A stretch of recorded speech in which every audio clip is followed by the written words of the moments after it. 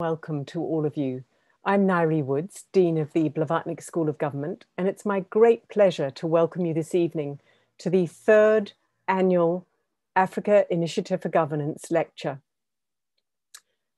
The inaugural AIG lecture was given by Professor Atahiru Jega, an eminent scholar and former Vice-Chancellor of Bayero University, and very importantly, the former chairman of the Independent National Electoral Commission in Nigeria, and the first one ever to oversee two elections, the elections of 2011 and 2015. The second AIG lecture was given by Justice Georgina Wood, the former Chief Justice of Ghana, the first ever woman to hold that position. She swore in each of Presidents Atta Mills, Mahama, and Akufo-Addo in Ghana. And she also came to give the AIG annual lecture. And it's a huge pleasure to be hosting you all this evening for the third lecture in this series. But let me just explain that the lecture is made possible by the Africa Initiative for Governance, with whom we here at Oxford University in the Blavatnik School have had a long-standing now partnership, which we hugely value. The partnership provides scholarships for some of Nigeria's most brilliant public sector leaders to come and study at the school, but also to permit a fellow, an AIG fellow, to be selected each year as an exemplar of great public service. I'm going to turn in a moment to Mr. Ifueko Omoigui Oakum, the founder of the Africa Initiative for Governance. He founded the AIG in 2014. But let me just introduce him for a moment. Ifueko Omoigui Oakum is the founder and chairman now of Coronation Capital.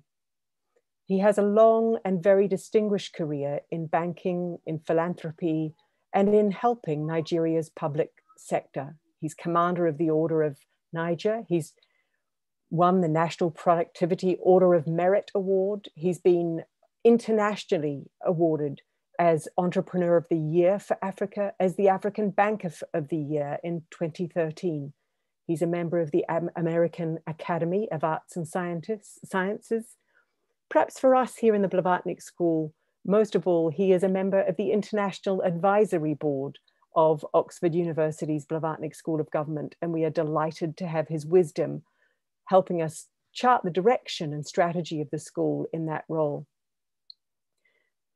One last thing I do want to say about Mr. Omoigui Oakum is that particularly in this time of COVID is another area in which he's made an extraordinary contribution, not just to Nigeria, but to the world through his work in global health, tireless work as the first African co-chairman of the Global Business Coalition on Health, as a donor and friend of the Global Fund. Indeed, he's chairman of Friends of the Global Fund, has been in the past. He's currently chairman of ABC Health, a regional non-profit in the region. He's director of a private sector health alliance of Nigeria. He's initiated an Adopt a Healthcare Facility program. He's vice chairman of Global Citizen Nigeria, and through a partnership with the Nigeria Sovereign Investment Fund, he's created the Nigeria Solidarity Support Fund. Nigeria is lucky to have Ifueko Omoigui Oakum, and we are hugely honored to have him as a partner with the Blavatnik School, helping us to help governments across the continent of Africa, but most particularly in Nigeria and in West Africa. So let me turn to Ifueko Omoigui Oakum to introduce tonight the third AIG annual lecture and the third AIG fellow. Ike. Thank you so much, Professor Nairi Woods, and I will call and refer to Professor Woods as Nairi from now on. Thank you for that extremely warm introduction. Thank you for opening our third annual fellowship lecture.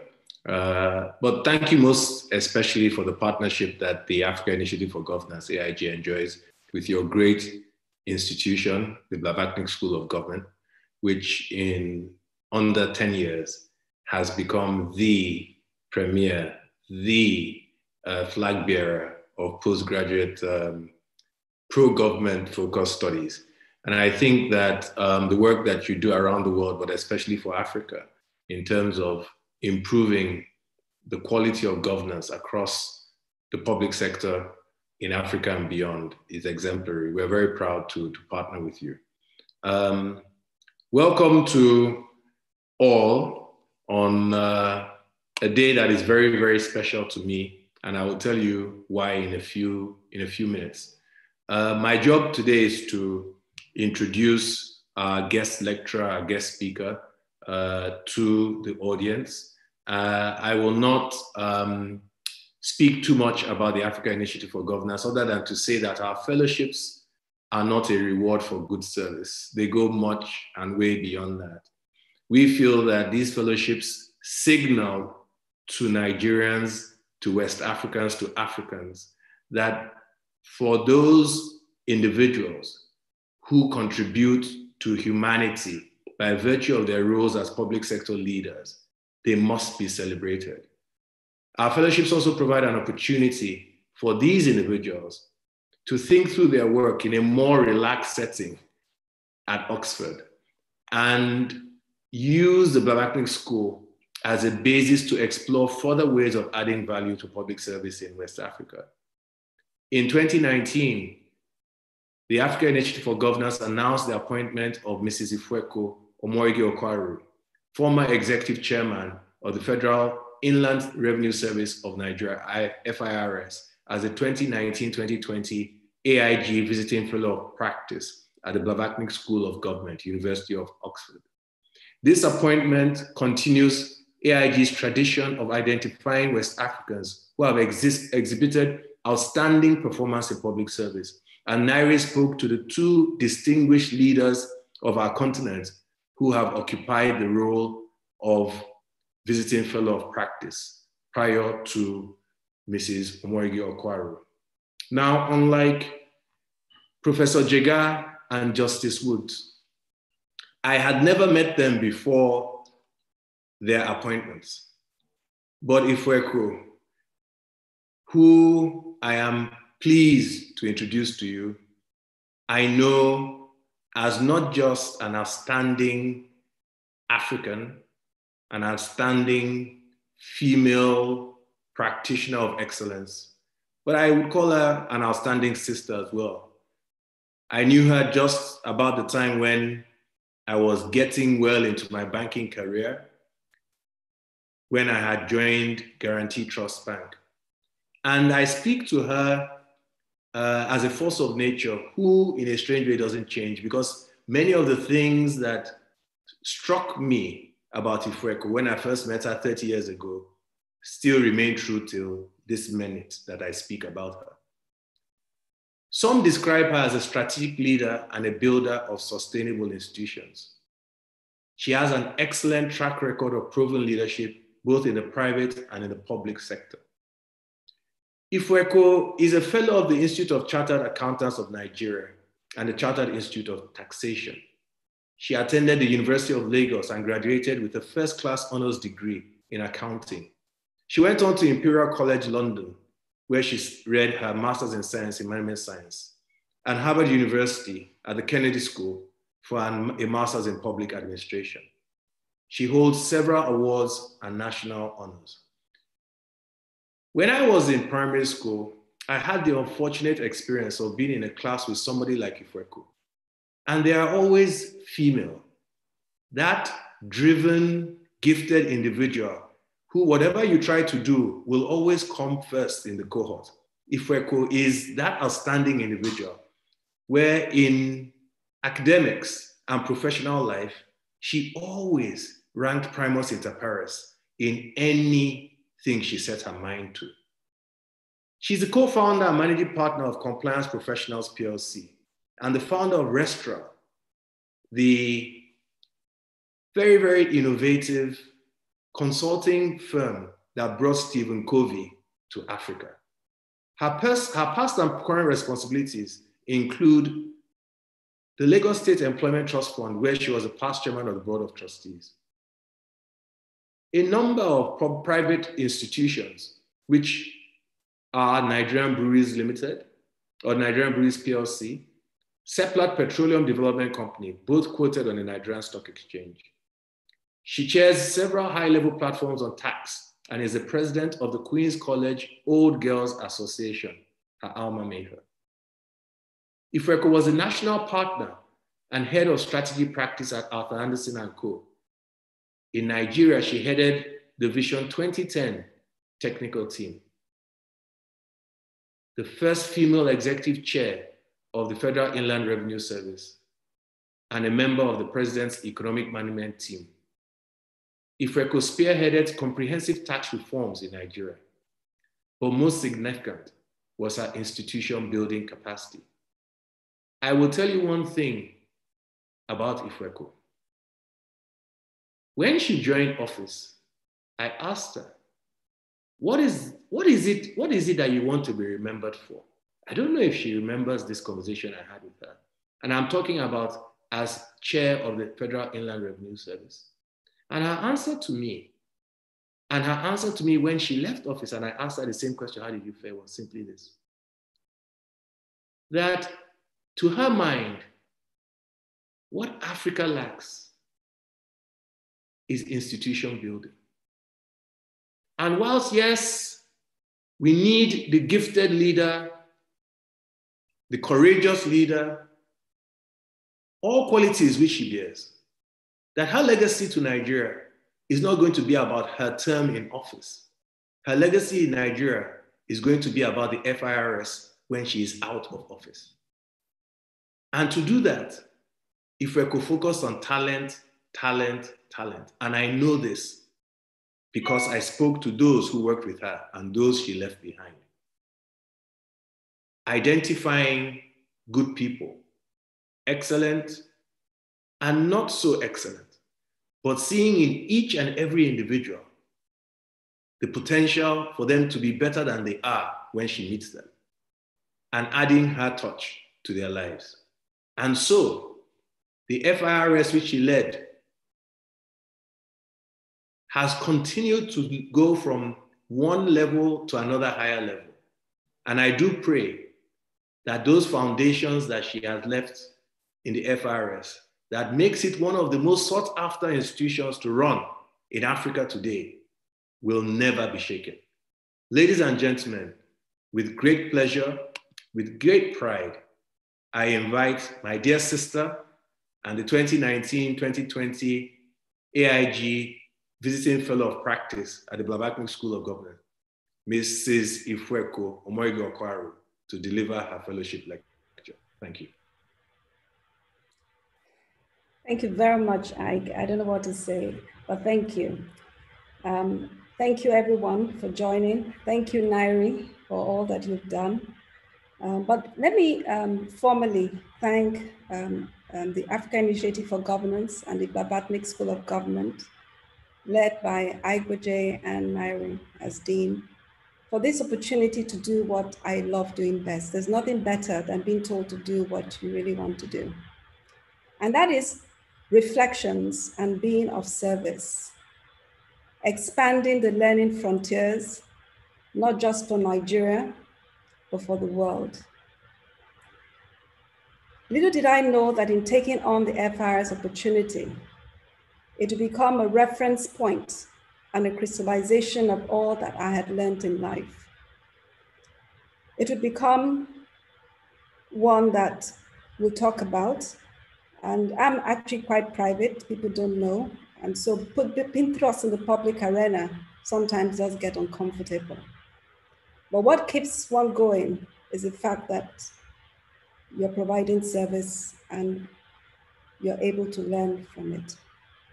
I'm forever indebted to President Olusegun Obasanjo, who interestingly is also the chairman, coincidentally, of the Africa Initiative for Governance, and his team, who identified, gave me the opportunity, and stood by me. I was single, female, young, 41 years of age. Sometimes I wonder myself, and without any experience working in the public sector. What I believe I had going was a track record that will come to play in a new role. I also thank all the other presidents I worked with after President Obasanjo left office, after his second term. Specifically President Umaru Yar'Adua and President Goodluck Jonathan, for believing in my service and keeping me in office. Continuity matters. If my stay had been interrupted, my story may be different. Passing the baton and enabling me do that, not allowing it to fall, and making the race after faster and even better than the last is for me a critical success factor in the delivery of public service. My objectives with this lecture, the short version of a more detailed paper, are one, to demystify public service. In my view, the difference between public and private service is that one is in the public eye and the other is in a more contained environment. Even then, it depends on the sector, because in certain private environments, you do have multiple stakeholders and you do have accountabilities to the public. And basically my message would be that they're very similar, aside from the magnitude and the scale. And in both instances, what's most important is service. The second objective I'd like to pass on is that you can achieve your goal no matter the terrain, no matter how difficult you feel the terrain is, no matter how overwhelmed you may feel, no matter how you feel you're going into an unknown. It is possible if you're determined, if you're focused, and again, if you employ the processes I hope worked for me and I hope will work for you in getting you to your goal. But it takes a lot of strategic thinking. Timing matters, your team, trust, and the trust I talk here is consistency in the processes that you employ that are fair and objective to all. It also involves ensuring that you build capacity to execute. But an aspect of service that people seldom talk about is the personal sacrifice that it involves and the doggedness to make it happen, even amidst complaints, even amidst frustrations, even sometimes amidst people who downright just look at you and say, I'm not going to support you. Results don't just happen, you make them happen. The third message I hope I'll be able to also pass across is that as a person expected to achieve that goal leading the institution, your readiness for the job at that particular time, how you frame your thinking and goals, determining what you can or cannot do, and how you embrace the people around you matters. It matters in keeping you focused on achieving the goals set.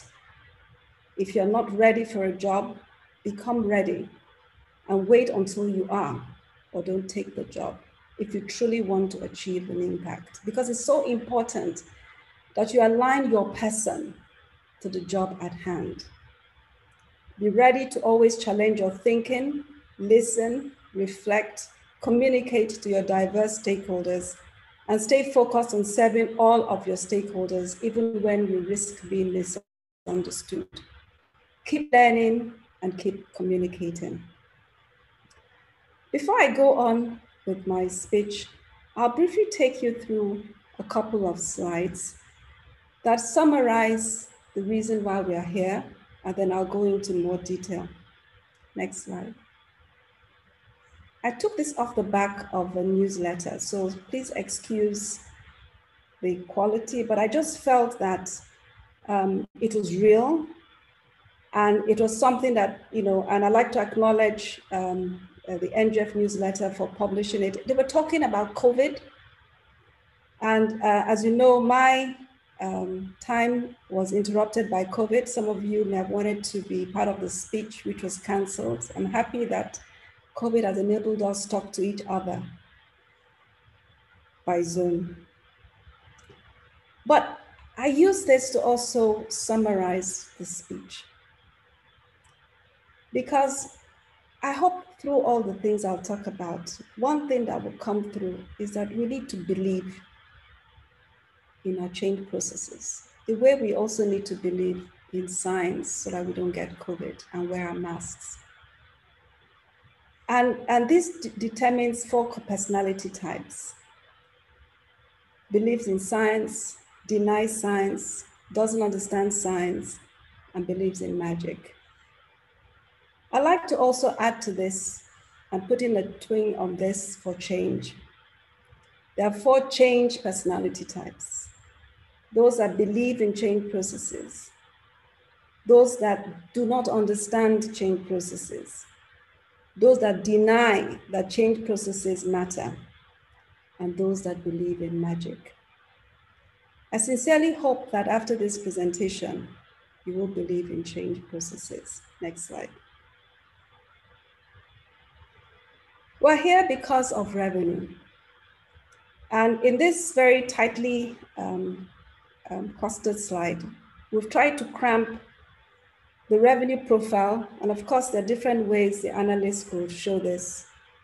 But really, this was just to send a signal that the reason why the reforms happened was to drive revenue development. And if we look at the slides, you can see a lot of the activity from the 1999 period, a lot more, and it just kept growing. And 2004 was when I came in, and 2012 was when I left.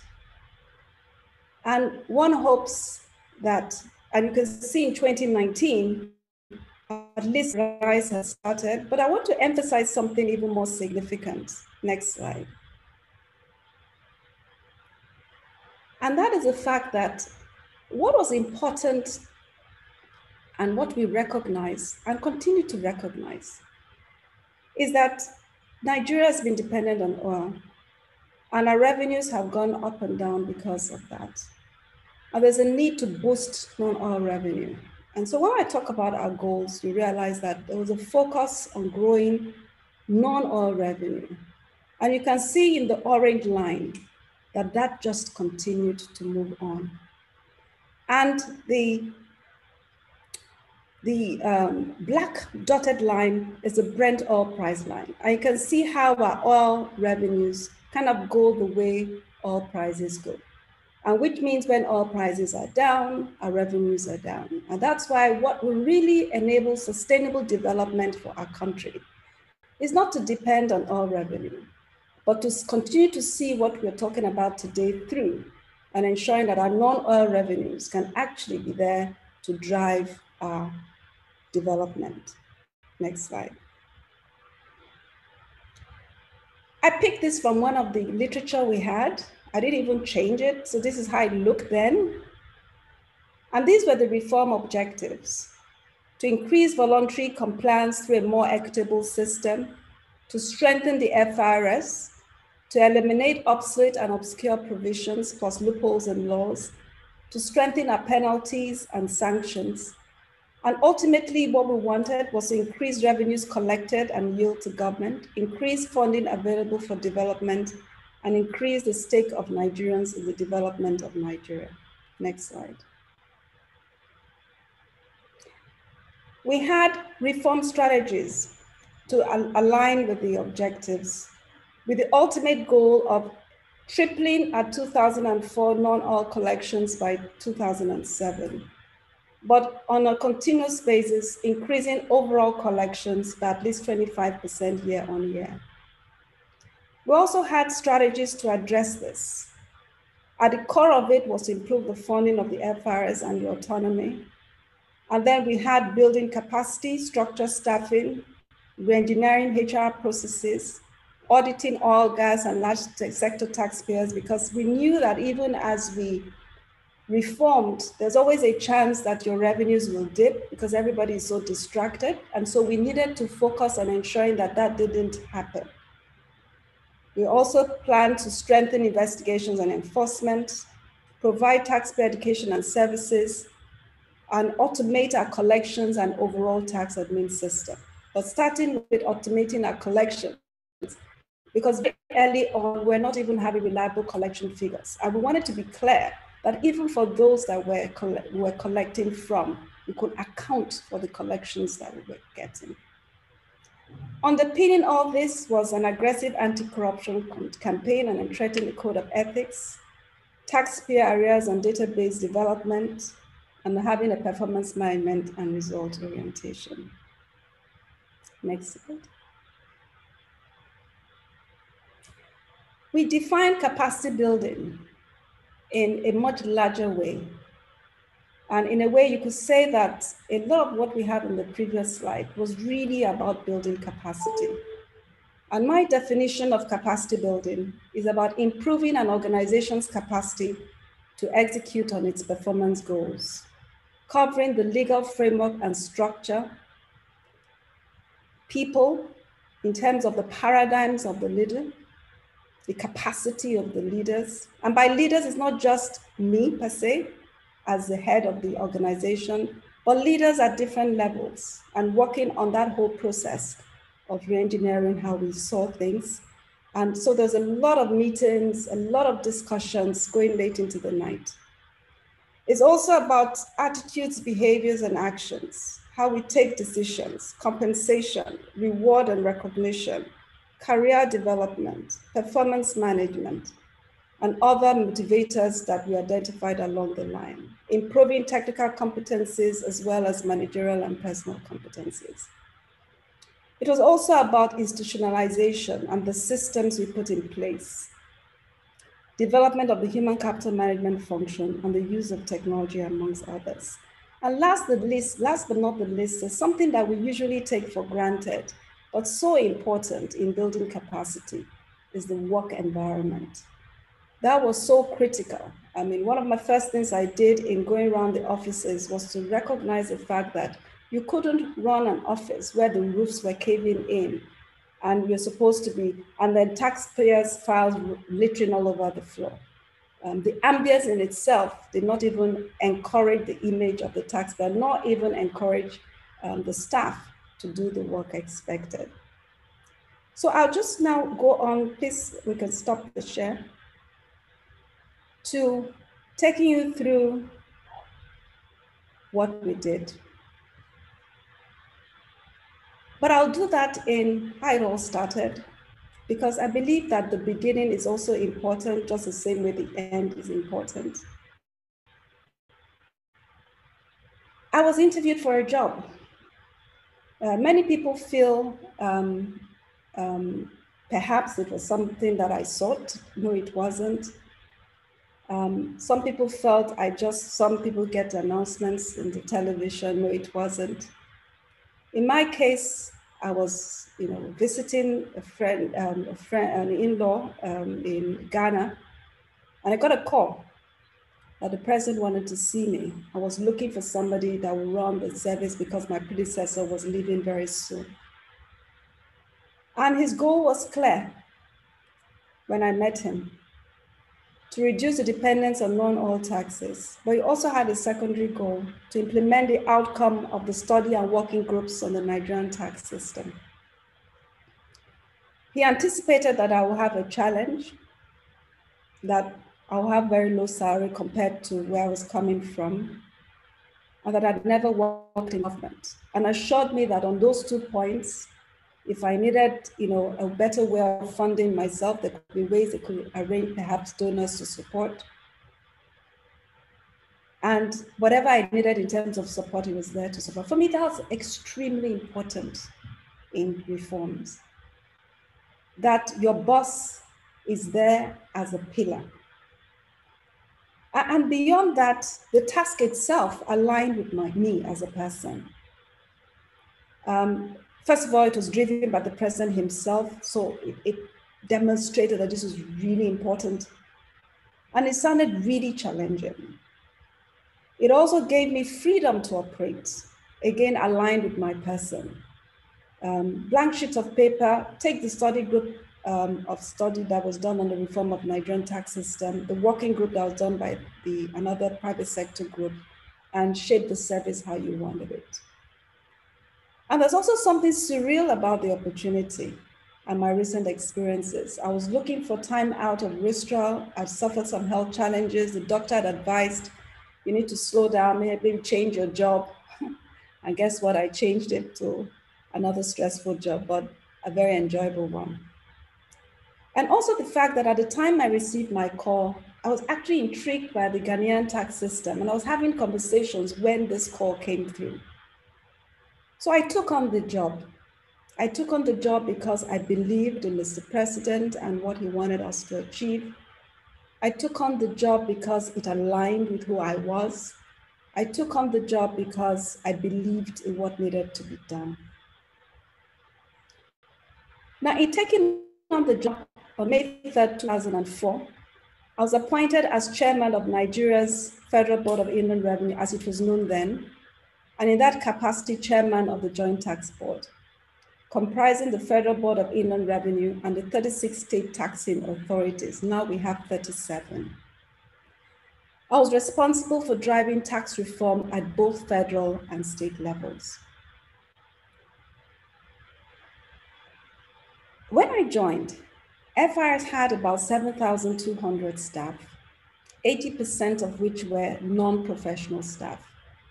And what do I mean by that? They were not involved in tax administration, they were mainly support, or you had people who were deployed from the civil service and not specific for the FIRS, who needed to go back after 2, 3, 4 years and replaced by someone else. So there was no continuity in that sense of having a stable core of staff working for the service. And it was a mini Nigeria, diverse in location across the country, in different states, and in certain states in more locations than one. Diverse in gender, age, creed, ethnicity. In all ways you could think of diversity. The only recognized professional cadre within the service was that of the tax administrator. All other positions, like I've mentioned, particularly professional positions, were either filled from the federal civil service like legal, finance, and admin, HR, or junior staff hired by the service for clerical and other work. We also had several persons who didn't fit the roles that they were hired for. For example, we had blind drivers. So we were also recruiting people perhaps for social reasons. 8 years later, FIRS had about 7,000, 80% of which were professional staff. So we have turned the ratios around. Located in every state of the Federation and the Federal Capital Territory. To be a professional in the service, 8 years after, you had a career path in different functional areas beyond just tax administration. You now had career lines for tax research and policy, communications, facility management, finance, human resources, information communications technology, legal, security. People could do what they were passionate about and could help build the institution, because we needed all these functions to drive and build the institution. With this, not just were we self-sustaining, we were also able to align staff to their areas of best fit. This opened up vacancies in the service with over 2,000 new staff that came through open advertisements, testing, and interviews to take advantage of the new positions created. And please mind you, in advertising for staff, we started with internal adverts to be sure that we didn't have, we exhausted opportunities within before going out to recruit. Another thing we did 8 years plus was we redefined who the tax administrator was, to give staff an opportunity to cross-learn and grow, empowered to see themselves as beyond just working in the FIRS, or possessing skills that can be attested to within or outside the service, within or outside Nigeria.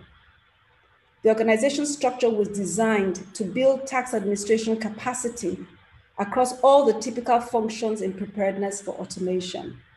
So for example, Instead of having 4, 5, 6 different points at which the taxpayers were to pay taxes through, and have tax who were only specialized. Some people had been in the organization for 10, 15, 20 years, and all they had done was withholding tax administration. And withholding tax is not a tax. It's just a channel for paying income tax. So we created one-stop shops.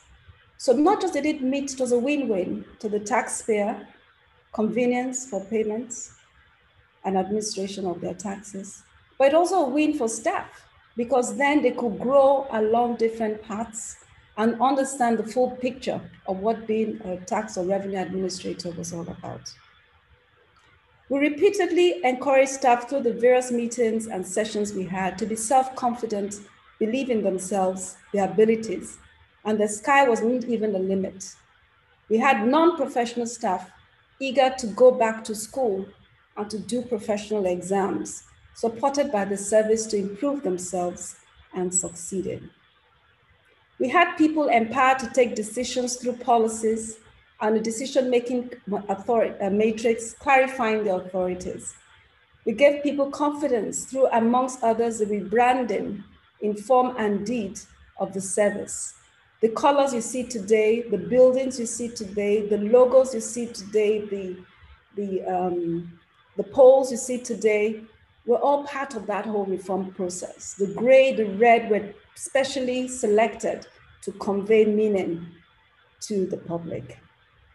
The general public and taxpayers acknowledged these changes. It was easier to pay their taxes through the one-stop shop and electronic channels created. They had confidence in having people to report to if they had any issues. Taxpayers were better educated on their responsibilities. Taxpayers saw evidence that if a tax officer is caught in a fraudulent act, penalties will be imposed. And in certain cases, we obtained convictions. In fact, it was during that period that we had for the very first time a conviction for falsifying a tax clearance certificate. We also encourage the youth to get involved through our Students' Tax Advocacy Initiative. Today, some have chosen a professional career in tax because of the working style. There are still very many ideas that were not executed or halfway done, and a lot of work in progress. But many acknowledge that the ship turned during that period, and it was possible to turn the FIs and indeed any other public organization around in a very disciplined fashion.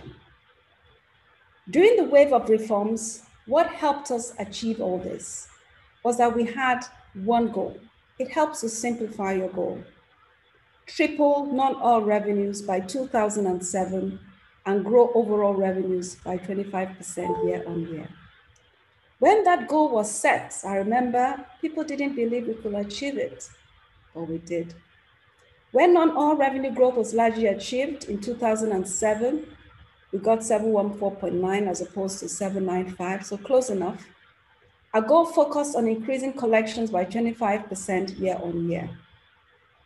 We measured, tracked, and reflected on why our targets were met or not met.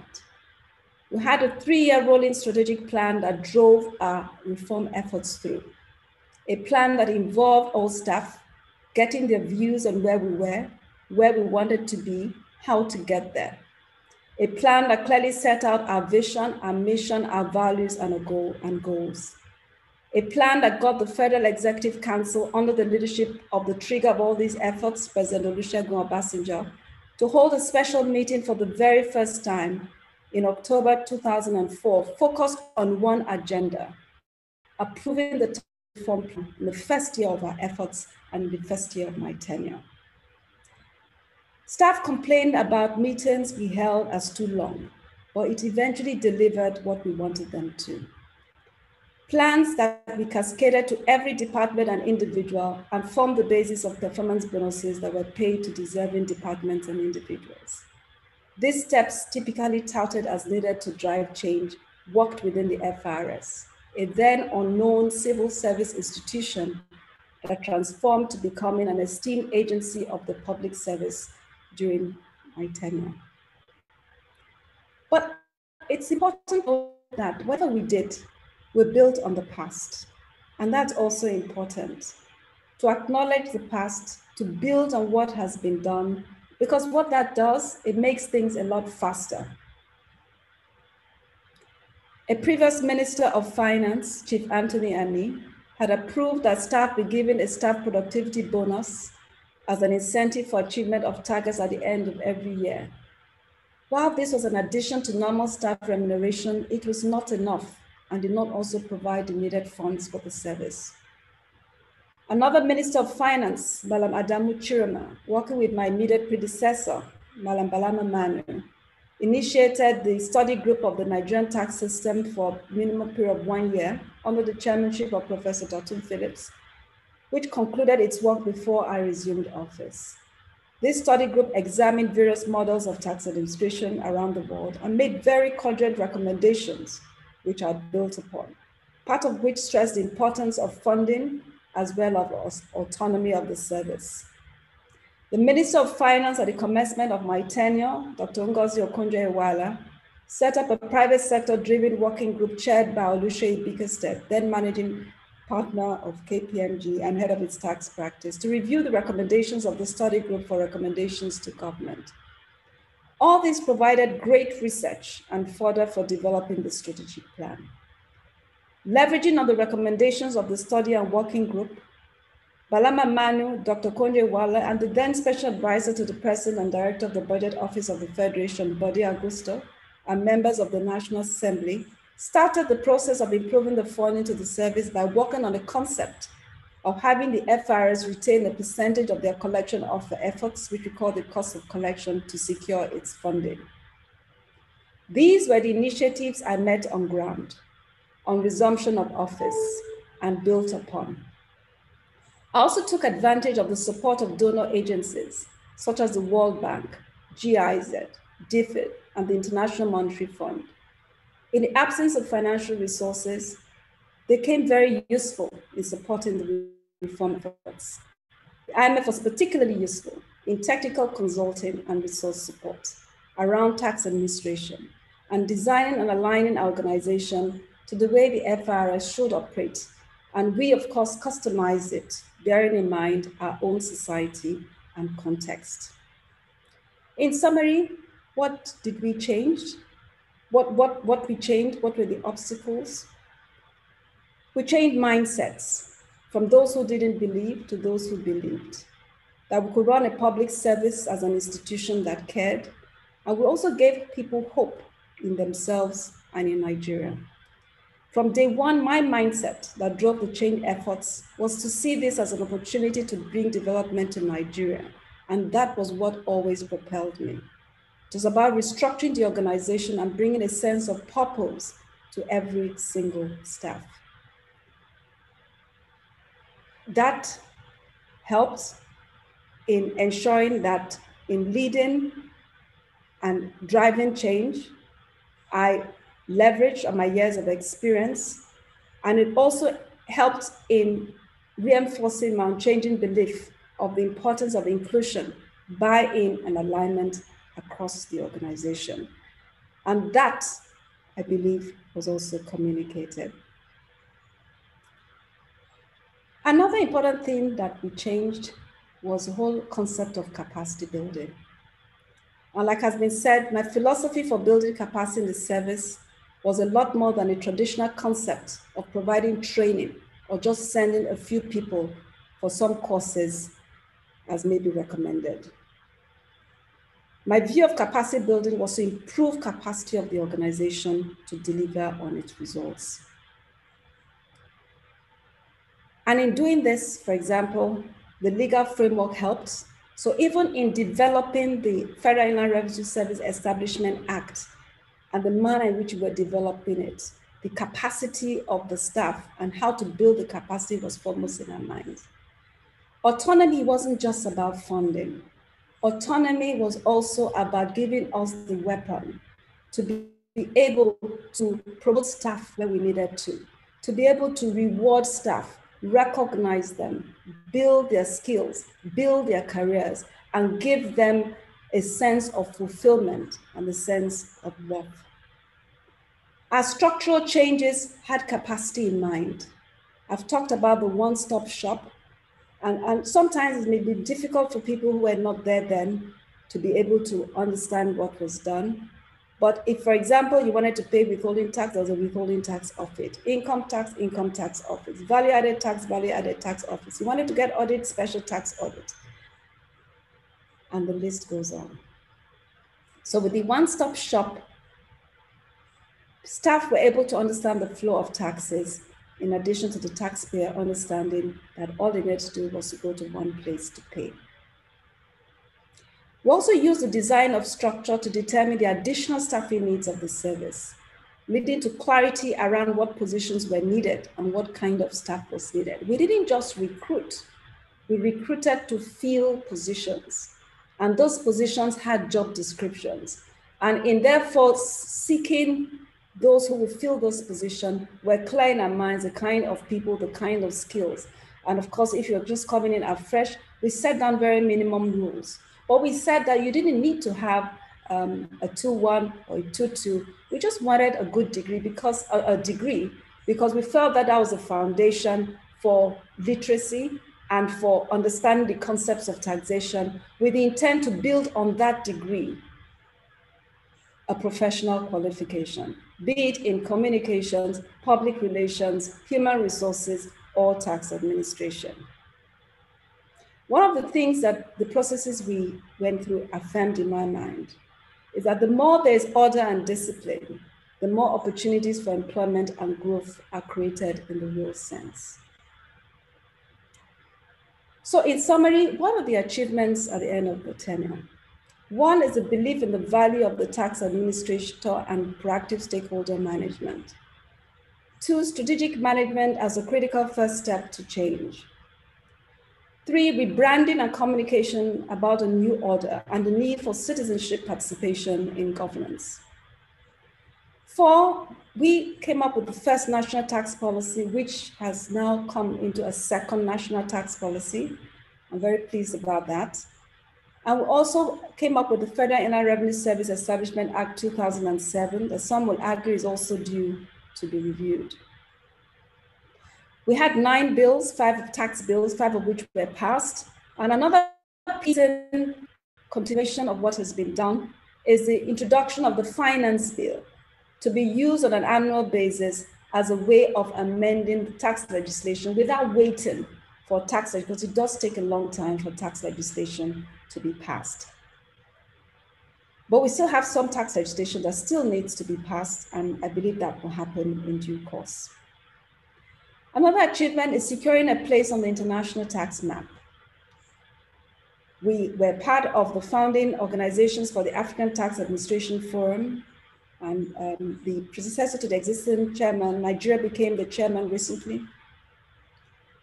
We're also the founders and the founding initiator of the West African Tax Administration Forum, and all this to build collaboration in the continent, Africa, and even in the West African continent. For example, at the time, we hadn't even done any double taxation treaty with any West African country, and yet we have companies working in those 2 countries and not being able to give them that support.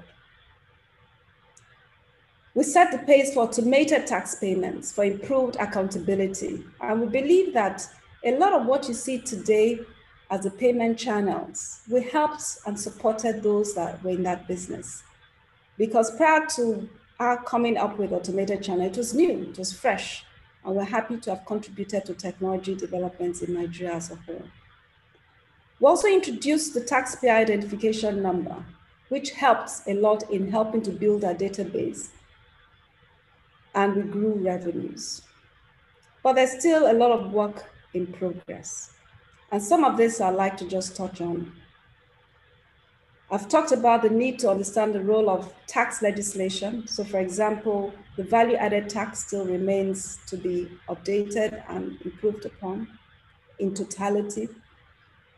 There's also a need for a revenue administration code to help in ensuring harmonization across the different functions of revenue administration in terms of how we play to the taxpayer and how it ensures harmonization in the practices and processes that are done and makes collaboration a lot easier. Having a truly integrated tax administration system that is powered by technology is still work in progress.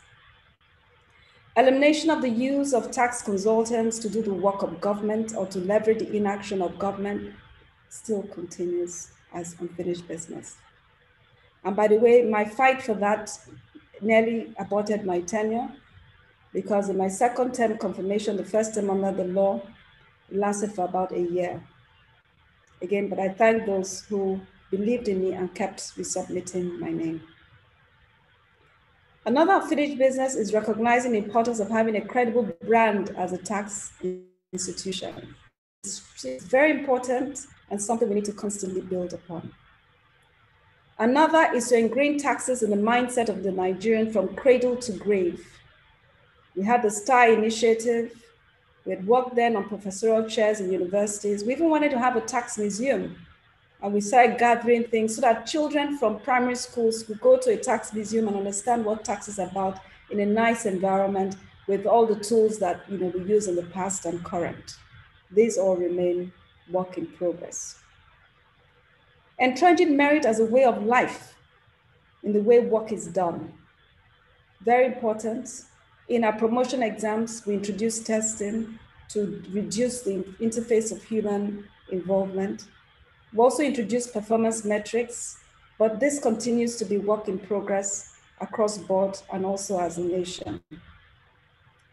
Succession planning, we worked on it somewhat, but it's something we need to think through in terms of how we build on this on a continuous basis so there are no gaps. So for example, the current board of the Federal Inland Revenue Service is the board, the only time a board was set up after our board finished in 2012. So there was a gap of about 7 years before another board was constituted. We really need to avoid such gaps in the future. And last but not the least, celebrating the heroes of tax reform. For me, it's my unfinished business. And I've been working on the publication, and I hope to continue to do that and achieve that.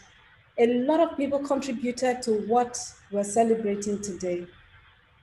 I was the leader of and the face of tax reform, but there are so many people in so many different ways across board, within the service, in the ministries, in the publics, at the presidency, in the National Assembly, in the State House of Assembly, in the Governors Forum. I remember the various meetings we had with the chair of the Nigerian Governors Forum at the time, who all collaborated, who worked together to make this happen. I'd like to use this opportunity before I close this speech to thank these heroes. You did well. We're all working for one cause, and that cause is Nigeria.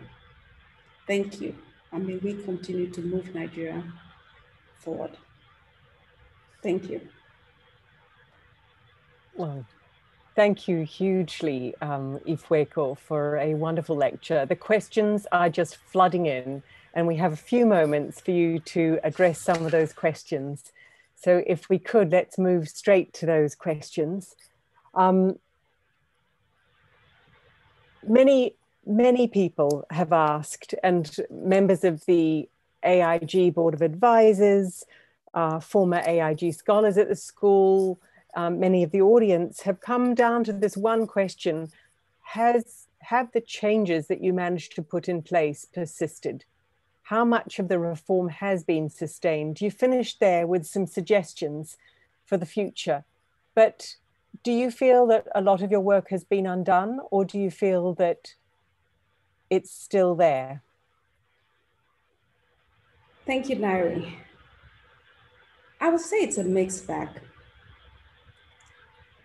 For example, the Federal Inland Revenue Service Establishment Act continues to drive the institution.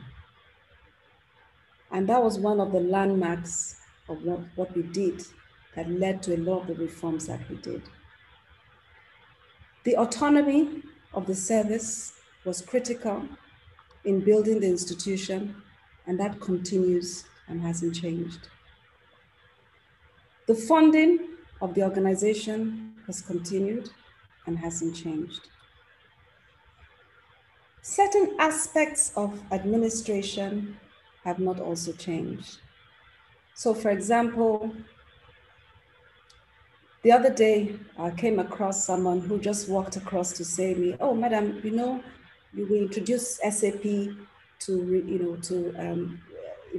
the human resource function and in the finance function. You know, we're one of the team that you put together. We're still here, and it's working." So there are those kinds of instances that haven't changed. As I walk around, I haven't entered an office. And just because sometimes you enter the office and it's kind of disruptive, But at least the face and look of the offices have not changed. Now, what I believe, perhaps maybe not understood, but one of the things that we tried to communicate then and still remains work in progress is the design of the service. The design of the service was meant to separate the head office from the field, and with the field being the bastion of service to the taxpayers. And within those offices, ingrained in it is audit as an integral part of voluntary compliance. Audit is just a part of the work of a tax administrator. And so you had a returns payment processing to encourage people to file returns. And then you do all the administrative processes. And then you have audits who go through a risk-based process within the office to determine the selection criteria. So you focus and you now audit to see whether the returns were right. It's not investigation. It's part of administration. And then, you get your returns and revenues. And then you have investigation and enforcement separate, targeted at those who are not doing the right things, who deliberately know what to do.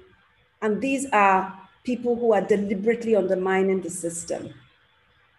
I'm not sure that concept was understood. And one of the things that perhaps has affected a lot of things was the way the structure was changed. And once the structure and the design changes, it affects the approach that then is taken. And so that aspect, I think, is something to still push for it to be understood. Another part of it that needs to be pushed to be understood is the concept of why were we recruiting? We were recruiting to fill gaps. We were recruiting to fill and support the staff within so that we're all together working as a whole. Unfortunately, because of the larger environment pressures, there's a tendency to recruit and recruit. And managing those pressures may be difficult for those who have had to be involved in it. And as a consequence, you have situations where people will say they're not busy, they're idle, they don't know what they're doing. So there's a need for that wholesome review of aligning staff to jobs and the fit. And let me pick that one up, Ifueko, because Mo Ibrahim, who's been listening to you this evening, and of course the Ibrahim Index on Governance in Africa is a great resource for everybody on this call to look at, to measure how different African countries are doing. But Mo asks, how do you attract young, talented people to the public service of the kind you were just speaking about, given the very poor salaries and conditions? He then writes, please don't give us romantic answers, give us practical proposals. I don't know if I was supposed to read out that bit, but Ifueko, how do you get the talented young people into jobs How did you do it? How should the Nigerian public sector do it? Okay, in answering Mo Ibrahim's question, it's almost like I have to fit into a particular mold, because what I say may sound romantic, but that's what we did. So I hope I'm not going to be labeled if what I say we actually did. Because I hear it sometimes. Oh, no, don't give me that. It couldn't have happened. But it did. Now, what did we do? And that's why I spent a lot of time on capacity building. We encouraged talent because they saw hope. It is not just about remuneration. Remuneration matters, because when we talked about driving autonomy and funding, it was to improve remuneration. But it's not remuneration alone. It's remuneration, but it's also career development. It's also, and part of career development is, do you see a path? Do you see a path? Do you see yourself moving in a particular direction? I talked about designing the structure. We introduced functions. People had never had that opportunity before to grow and prosper and do things that were aligned to what they wanted to do. We had communications people doing tax work. We had HR people doing tax. When we opened up the adverts, they applied. And today they are HR specialists. We had people who were afraid to touch the computer. We removed symbols of computers from senior officers and said, no more symbolic computers on tables, no more secretaries. Technology is important, you must use it.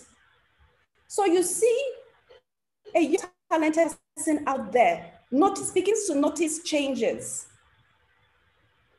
People are dressing better, they're looking better, they're happier.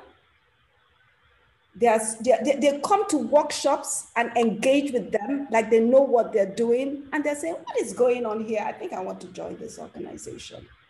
So it's not just about remuneration.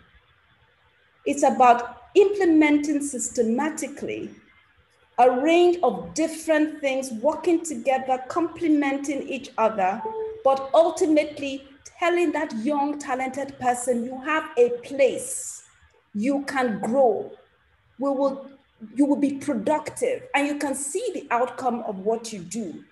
And you are placed and you are deployed, not based on what is juicy.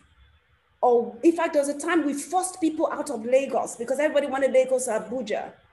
And today they're happy for it. So that you are deployed because we believe in your future. When a young talented person feels that that organization is there for him, he'll join. A young talented person, no matter how much you pay him, who comes in and is idle, will ultimately leave. And Ifueko, a number of people are asking a kind of follow-up to this. Chukwuebuka asks it, somebody from the policy practice, a number of people, I think Chima Obina, who's joined us this evening from This Day, the brilliant Nigerian newspaper. What are the biggest internal and external challenges you faced in trying to do this? You're talking about doing some quite challenging things. So, of course, we're quite short on time, but could you highlight internally what the biggest challenge was, persuading people to do the things you just said? And then what was the biggest challenge externally? The biggest challenge internally was actually making people believe that I was real. And so with time, with consistency, with just keeping at it, and also translating what was done, what was said to action, I think began to turn the curve. I remember when the Federal Inland Revenue Service Establishment Act was passed, even though we've been having meetings and sessions, I had people rush into my office. You actually passed the bill? So converting ideas to action, I think helps. And that's where time comes in.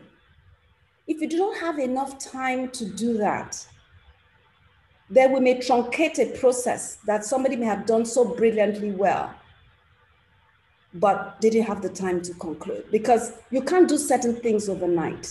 It does take time.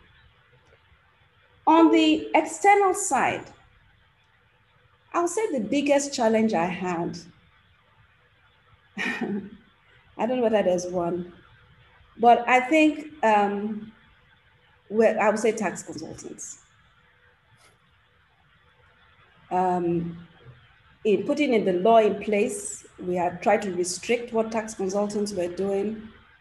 Tax consultants encouraging the institutionalization. When I say tax consultants, it's not your traditional definition of the consulting firm, so to speak. So there are different types of tax consultants. I'm not talking about tax consultants that are there to help improve systems, that are there to improve technology, that I help to improve how you do your risk-based audit so that you build capacity from that. No, I'm not discussing those kinds of tax consultants. I'm talking about tax consultants who, rather than build the institution within, you appoint somebody from out to do the audit, to do work ostensibly supporting the staff, writing letters to the taxpayers themselves, and then getting paid a commission on the revenues generated. They fought me, and they almost prevented my confirmation the first time I went to the National Assembly. And I must say that is where you also need the presidential support. And when I started this, and I thanked them, I didn't say it lightly. And the truth of the matter is that in change, there'll be winners and there'll be losers. The call wasn't for abolishing tax consultants in the full sense. It was really, we need consulting help to build the institution, not to take away from the institution. And people felt that we're taking away from what was their bread and butter. Adam Higazi asks, how much tax do governors and members of the National Assembly pay on their salary, and how much do they pay on their allowances? Was that something that came across your desk, Ifueko? That was something that came across my desk. And I remember, I think it was President Jonathan, I think, when he was running for election. And there was this issue about, you need to get your taxpayer certificates, and so on, and I think the chief of staff will remember that whole process where we had to assess, and get the taxpayer certificate then, because at that time, we're handling the personal income tax for the FCT. That has since changed, by the way, because that is now a state responsibility, and the federal that's always been a state responsibility, but because we're sitting in the Federal Capital Territory, Personal Income Tax Administration was administered by us, but now there's a revenue service in the Federal Capital Territory handling the personal income taxes for both the governors and the National Assembly legislators. Now, again, perhaps another issue was, how do you define the income of the legislature? Because they will argue that some of their income was what you call the constituency projects. So strictly speaking, weren't income, but monies paid to do constituency projects. So that was a payment, as distinct from salaries, that the legislators earned. But we also had officers within the assembly to ensure and pursue all that was done. So in terms of answering the question, how much taxes, I'm not sure I remember what taxes people pay 10 years or 9 years after. But suffice to say that we started the process for ensuring that was done. But I can say that there are still gaps, not just for governors or legislators, I think for everyone, in terms of assessments across board. And the emphasis we played at that time was getting people into the tax net first, building the database first. Because what you didn't want was people running away, hiding away. And I think that's probably the posture that a lot of revenue authorities take in terms of let's get them in first, and then we build, in terms of the tax payments that are made on a continuous basis. Ifueko, in most countries, COVID, and this is another question Shima Orbina from This Day put, in a lot of countries, governments have had to spend a lot during COVID, and there is an inevitability to increasing tax. So what kind of opportunity does this give Nigeria? What's the best case scenario for the Federal Inland Revenue Service? And what's the worst case scenario for the Federal Inland Revenue Service? No, please, could you say that again? I'm not sure I got it. So COVID has plunged a lot of governments into debt. Tax looks even more important than it looked before in trying to rebuild economies after this period of expenditure. Obviously for Nigeria, it's the oil prices, it's other factors as well. But when you look forward from here, what's your worst case scenario for the Federal Inland Revenue Service? Is it that it goes back to a day when it was very ineffectual, perhaps corrupt? And what's your best case scenario for the Federal Inland Revenue Service? I don't think the Inland Revenue Service will go back to where we started from. I sincerely don't believe so. I feel that because where we started from was so far, far, far behind where we are today. So far, far behind. I think we should take where we are as a base case, and then we build on it. In terms of the best case scenario, is one where all taxes are just put in some investment pot and used to drive, major infrastructure, and that the entire budget is driven by non-oil taxes. That is my best case scenario. And are you going to run for president and make that happen? Good question. Good question. Thank you, Nairi. Ifueko, before we close, do you have a message for the brilliant and talented young Nigerians who are part of tonight's conversation? I think, first of all, nobody has all the answers, and nobody has a monopoly of knowledge or wisdom. I think in driving any change process or in walking through any organization is to recognize that each person brings a strength. Everybody brings a strength. No matter how you look at it, there's something good. And therefore, it's to build on that good and then add your good to it. I'm not perfect. There are things I could have done better. There are things I didn't do. There are things, with benefit of hindsight, I should have started much earlier. But I'm talking only about the things that I feel helps us move forward. And I think we should also, with that quotation also, take the fact that when we reflect and we identify things that should be done, it should not be taken as a personal attack.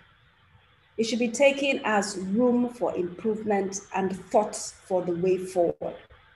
And therefore, the young, talented person should not get into that situation expecting utopia, expecting things to happen, everything overnight.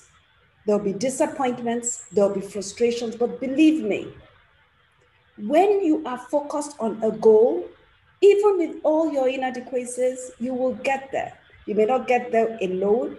You build on your network.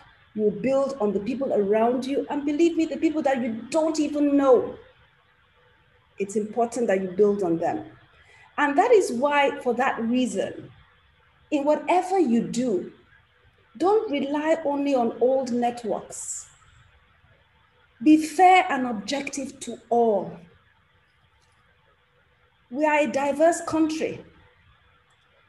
And if you're playing in the Nigeria play, recognize the strengths of everyone, because they all have strengths. We all have strengths, but we also have weaknesses. And so in your deployment, in your decisions, you're constantly determining what's the best fit, but recognizing that we all bring something to the table. I also like to mention the last thing here, the last two things I said here. For me, FRI's change journey was a relay in which my goal was to use my best effort to run my segment of the race.